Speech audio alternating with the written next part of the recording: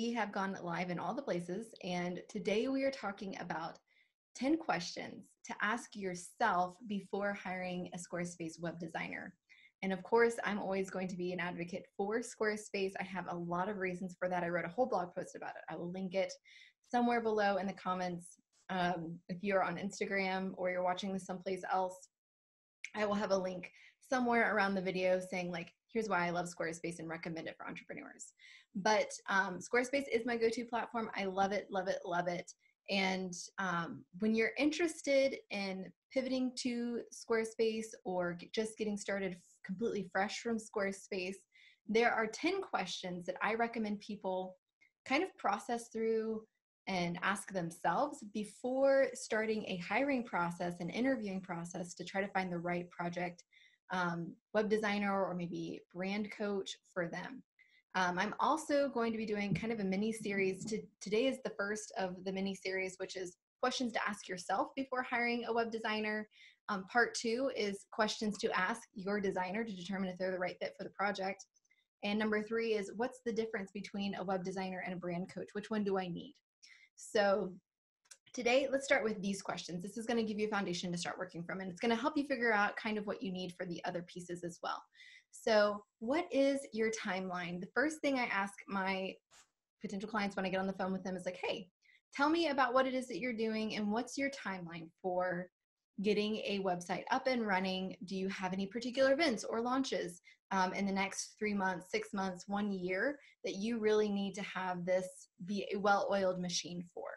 And that's really important because I take about 6 weeks, depending, unless it's a much larger project, like an apparel line or something like that, and we're designing apparel in addition to the project, the website project. You know, it takes about 6 weeks to build a website start to finish on Squarespace, including building out brand identity, all of these pieces, and that's working with me. Other designers have different timelines and timeframes, but I have gotten myself down to a workflow and system that really works well if clients are responsive. So it's about 2 weeks for prep work, about 2 weeks, maybe 4 weeks for the build out process. There's some dialogue in there, and then about 2 weeks in the post-launch or maybe pre-launch phase where you're getting all of your social promos together and saying like, hey, we're live, or hey, we have this new product. And so that's about 6 to 8 weeks roughly. And then the Squarespace website is up. So if you know you have something that you want to launch in 3 months, it might be good to know that it takes about 6 to 8 weeks for an awesome, beautiful, non-glitchy website to be up and running. Can you make one faster than that? Absolutely, depending on if you have all of the pieces together, depending on the designer, depending on their pricing, their time frame, if they have a rush fee. There's all different things that come with that, but primarily we're just asking ourselves, what is my timeline? When would I like to have a rebrand or a refresh of my website or maybe a brand new website up and running? Question number 2 is your brand identity already established? This is something that's really important because a brand identity is the foundation of all great websites. And again, there is a difference between having a logo and a built-out brand identity. A logo is not your brand. A logo is an element of your brand. It's a visual representation that at a glance it's recognizable. Somebody's going to say, oh, I recognize that logo because that's Brittany's and those are her colors. But then we start talking about brand identity, which is your colors, your specific fonts or texts, your taglines, your messaging, your voice. Maybe you're sassy and sarcastic. Maybe you're very, soul-centered and just like your words just drip with all kinds of gravity and meaning, right? So people will recognize your copy. They'll recognize maybe it's your style of brand photos or your style of clothing. That is the brand identity that overall becomes your brand, and your logo is that representation of that. I have another blog post on the difference between a brand identity versus a logo and which one you actually need. So the next question that you're going to want to ask yourself is, what's the number one goal of my website? So when a client lands on your website, you have about like 3 seconds to have them buy in, or they're going to click off and look at something else. So the first thing that they need to see is the thing that you want them to have interest in? Like, what's your primary offering? What is the primary action that you want someone to take? Do you want them to get on your email list? Do you want them to buy a product? Do you want them to watch a video and buy into your mission and values? What is the thing that you want people to do first? That's something that we need to consider top of mind. Number 4, what is your value proposition statement? So value proposition statement sounds very high and elevated, but really it says like, who are you? What do you do and why do you do it? Like, what is your positioning? Who are you serving? How do you serve them? So a way that I frame this is, I am a brand and business coach. I help online entrepreneurs create captivating and compelling brands. Okay. And so it's very clear who I help. I don't just help brick and mortar like stores. I help people in the online space. I'm familiar with more online systems, social media, websites. So the online sphere has its own, culture and ins and outs that people need to understand that are different from brick and mortar businesses. So for me, I help them create a captivating brand, not just a brand, but one that captivates, one that's story driven, one that's personal. I work with a lot of coaches and authors and individual entrepreneurs like wedding photographers, people who have a personal element of their brand that they're developing. And so when you're clear about who you help, like I'm not helping huge corporate companies, right, develop their branding. That would require an agency. I am a single person running a business with a small team. And so I like the smaller, individual, intimate development of a brand that looks a little bit different than corporate development. So number 5, what is your domain? So your domain is that little URL address at the top of a website, and mine is my name, BrittanyRossi.com. Yours might be t-shirtsforsale.com, right? So whatever it is that your domain, you want it to be, make sure that you reserve that. You can go onto Squarespace and look and see if a URL is available. There's also new instead of .com at the end, there's like .tv or .church or .nonprofit or .business, .lifestyle, .whatever.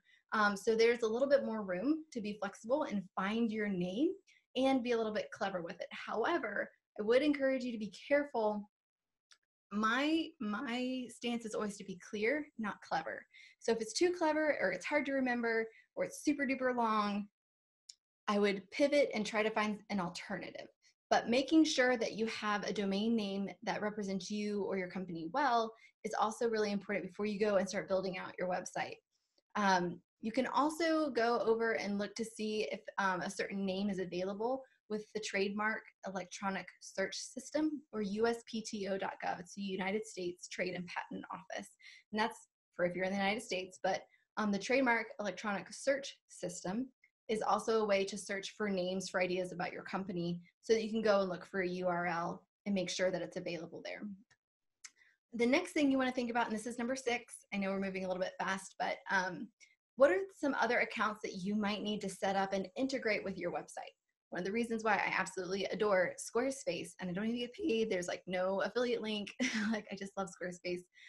It integrates super well with a lot of different softwares and platforms. It's pretty seamless. I've rarely had any hiccups with integrating other platforms. So are you using MailChimp for your email marketing, are you using Kartra, which is more like Infusionsoft, like a bigger system for client relationship management? Are you using Shopify? Are you selling physical products? Shopify has different features than Squarespace. So some people like to integrate Shopify and Squarespace together. Acuity scheduling, man, if you've ever booked a call with me, you've been an experiencer or had a user experience with Acuity scheduling.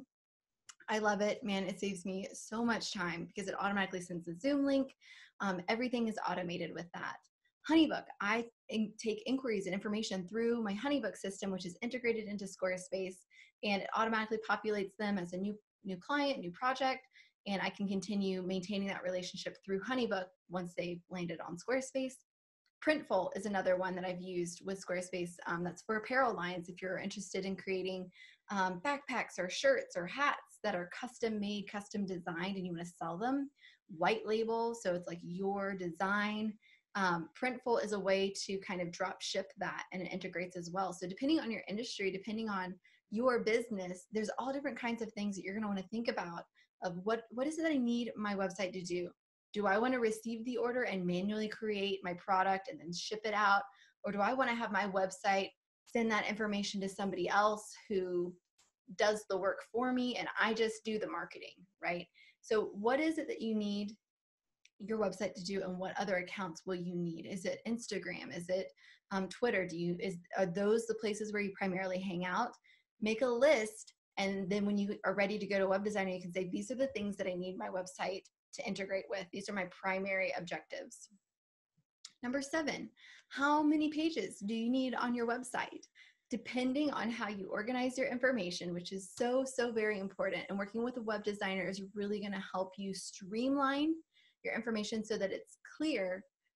You end up not needing a whole lot of pages on your website if you're smart about it and if you really understand user interface and user experience. Some people try to get too clever with their websites and it's not intuitive for a visitor to navigate where they want to go. And it's very frustrating for users on the other end. And so I, again, choose clear over clever. You can be clever in your copy, you can be clever in your photography, but be clear and make it intuitive and super easy on how you lay out your website and how many pages you're going to need for that information. So depending on your style, depending on your industry, that's going to inform a lot of how your website is laid out and how many pages that you need. But you can write down on a cocktail napkin, like, we need a t-shirts page, we need an events page, we need a contact page, we need an about page, we need a home page, we need a sales page, all of the different pages with the type of content that you're going to need on it, maybe a landing page, a cover page. There's different things depending on what it is that you're offering. Ask the web designer, how many pages is this going to be? This is what I need. This is what I think I need. What do you think? And they're going to be able to give you a lot of insight on how to frame your information. Number 8, and this is a tricky one that often comes up with clients because they think a lot of times if I hire a web designer, they're going to write all of the words on my website for me.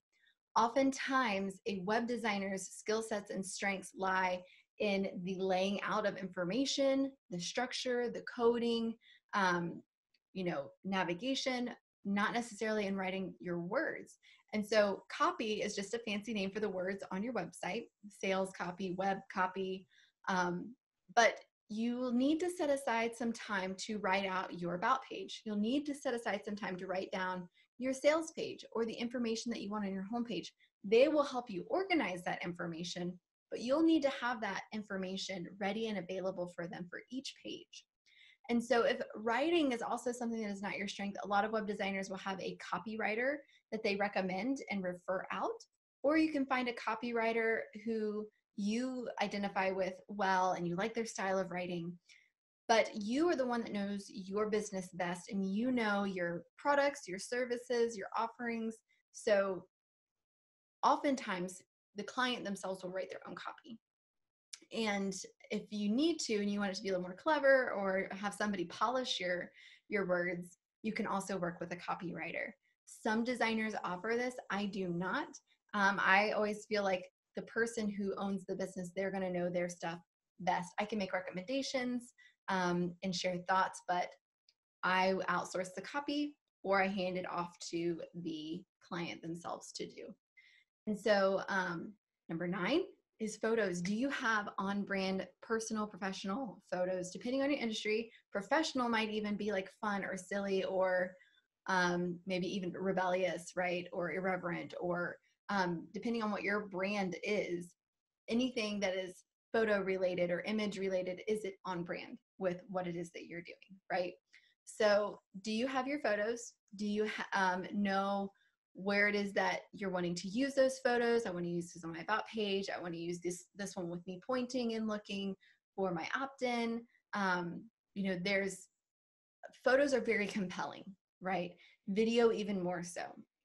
So if you don't want to do a personal photo shoot and you don't necessarily have a personal brand, stock photos is another great source. So a lot of times a designer will work with you on finding stock photos, but you can also find stock photos yourself and say, I really like this look. I like this style. Can we use these or find something similar to it?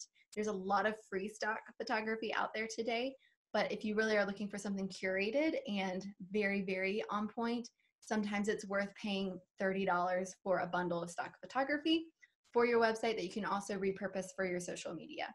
Very, very easy and good investment for your brand.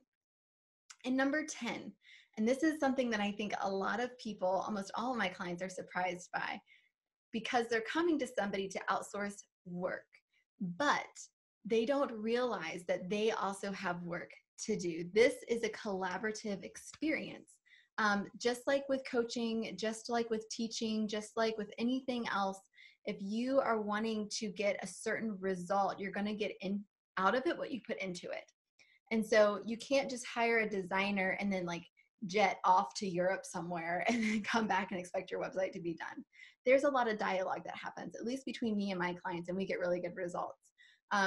But when you're collaborating and you're saying, this is what I recommend as an expert, how does this land on you? Does this make sense for your audience? I'm leaning on your expertise in your industry. I'm good at what I do and you're good at what you do. And so web designers are leaning on you to say, hey, I may not know the car industry very well. I may not know the real estate industry very well. I may not know this artsy fartsy industry very well, but you, like the designer, will know how to organize information in a way that is intuitive and beautiful. So just because you are not the one designing the website doesn't mean that you don't have work to do. You don't have feedback to give. Make sure that you are fully present and are ready to do the thinking work that's required to build a beautiful and functional website. So those are my 10 questions that I recommend people ask themselves. Are they ready to do the work? Do you have your photos, whether they're stock photos or personal branded photos, ready? Do you have website copy written? Is it funny? Do you have your voice nailed down? How many pages do you think that you're going to need? 4 to 5? Do you need more because you have a bigger company and you're rebranding? Do you need other accounts to be integrated and set up? Are you using Infusionsoft or Acuity Scheduling or Printful or MailChimp or something like that? Do you have a domain name already reserved? Do you have clarity around your value proposition statement, meaning you know who you serve and how you serve them and the benefits that people get from working with you? Do you know what the number one goal of your website is? What is the goal? Are you trying to grow your list? Are you trying to book clients? Are you trying to sell product? Are you trying to book services? Are you trying to raise awareness? What is the goal of your website? And do you have your brand identity already established? And what is your timeline? So that is the recap of the 10 things you need to ask yourself before hiring a Squarespace web designer. And of course, I'm throwing Squarespace in there because I love it. It's so good. That's what I work on for all of my clients. And so if you have any questions about that, questions that you have about Squarespace or working with a web designer, please drop them below. I love answering these questions. These are just some things that have come up when I've been talking with clients and they didn't realize, oh, 6 weeks, I thought this was like a 2-week project thing. Well, it could be, depending on the designer you work with, and it could also impact the quality of website that you have. So for me, it takes about 6 weeks, but being clear on what your timeline is going to help you make quick decisions and, you know, responsible and kind decisions when you're working with someone. You're not stringing them along. You know, people care in different industries and circles about how others treat them within the online space. And so when you know exactly what you need and you're able to come to the table with that information, you're going to have a much better experience and much more clarity if somebody's going to be the right fit for you and your business and your clients. Does that make sense what I'm sharing? Please drop a yes, let me know, or drop some hearts or something so I know that you guys are picking up what I'm putting down. This is stuff that I've discovered along the way in my own business journey. I hope that you find it beneficial and helpful.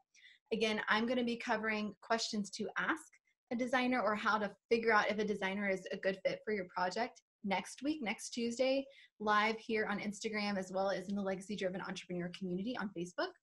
And the week after that, we're going to be talking about the difference between a graphic designer or a web designer versus a brand coach. And both are really important.